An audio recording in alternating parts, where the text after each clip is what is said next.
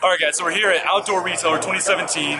We're in the Jackson Kayak and Blue Sky Boatworks booth. This is Marty Cronin. He's going to walk us through this new Blue Sky Boatworks 360 angler. Correct. A lot of hype around this thing. It's not really a kayak. They're not calling it a kayak, but I think it's looking pretty sweet. So, Marty, why don't you kind of give us a bow to stern walkthrough? But before that, why don't you tell us a little bit about kind of the idea and where it came from?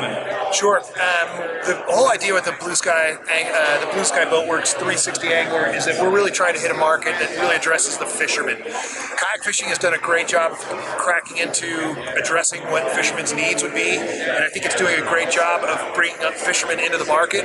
But as you're going to see when we go through this boat here right now, this is really tailored very much for the fisherman that's looking for a personal watercraft to be able to get on the water. Sweet. So we'll kind of start with the deck features, then we'll talk a little bit about the performance, and yeah, Marty, what do we got?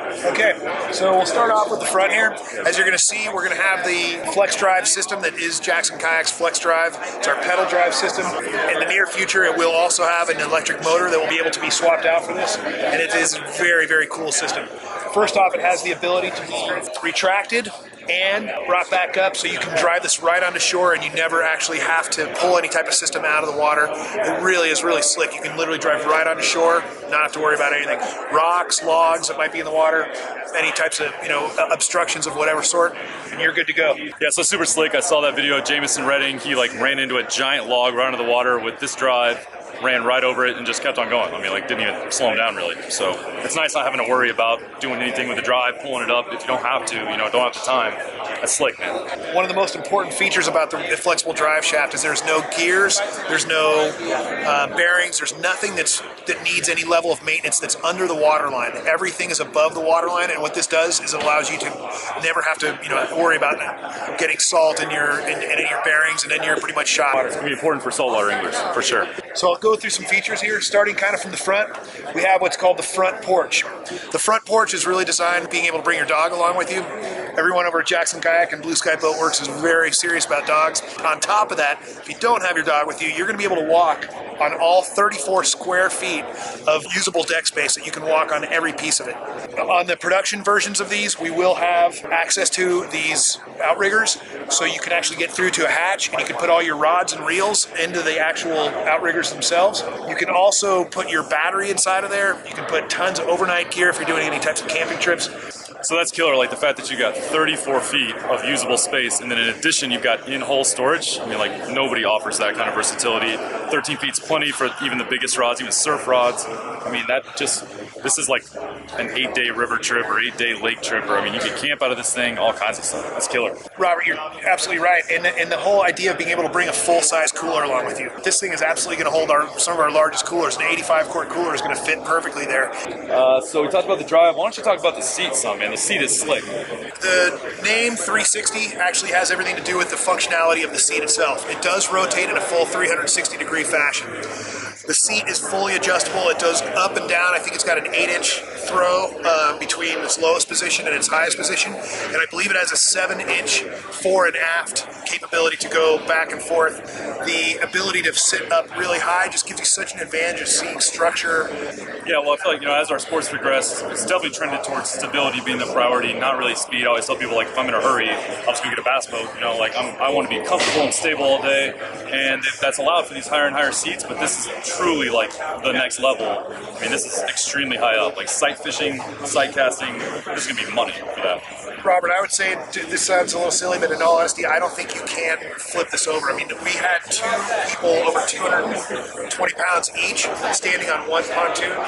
It's really a different level of stability than you can get from a monohull. Well, I think there's a lot of guys, especially bigger guys, but I mean, just guys in general that don't have any experience in a kayak, that are kind of nervous, they're worried about tipping over. I feel like this is going to be perfect for those guys that just don't want to have to worry about it. They don't have to worry about shifting their center of gravity. Just get on it, go, and just not stress about it all day. And the catamaran style really goes fast. I mean, I can tell you minimal surface area that you're trying to push through the water, and it's just very fast. It's surprised the heck out of me. I didn't even think about that. You've got all this deck space, but it's not in the water, so it's not creating drag. You've just got these two skinny, streamlined pontoons. That's correct. That makes a lot of sense. So one of the key things about this, I kind of refer to it as the bones of the structure, is really just the outriggers themselves and an aluminum frame. What's key about this is all the different decks that you can design. Be accommodating for anything from people that are really into bird watching, want to bring a tripod along, folks that are into potentially bow fishing. We'll have a recreational build for this. We'll have a very serious fishing build, which is what you'll see when we go through most of this. But and also think about the fact that we can come up with real tree pattern to be able to come up with a really serious hunting version. And you can have a duck blind with this. The accessories that come along with this are amazing. A sunshade that comes over the paddler. This is slick, man. I noticed that it's got tracking all on the boat, so you can rig out all your favorite accessories. If you already have a kayak that's already rigged out, you'll be able to bring that stuff over and throw it right on this thing. It's got steering on both sides next to the seat, you said? There's a rudder on each of the outriggers. Oh, nice.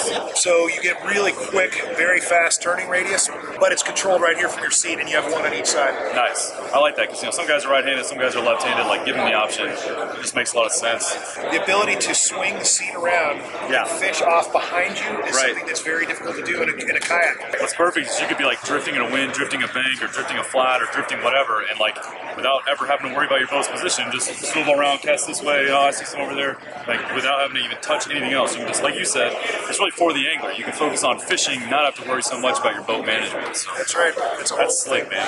Now this boat will be able to maintain both a gas engine, an electric engine, and it does come stock with the pedal drive system. But the ability to put a 5 horsepower engine on this thing and the speed of which it has is going to be a really good mix, and I'll be quite honest with you, I'm looking forward to having fun with that myself.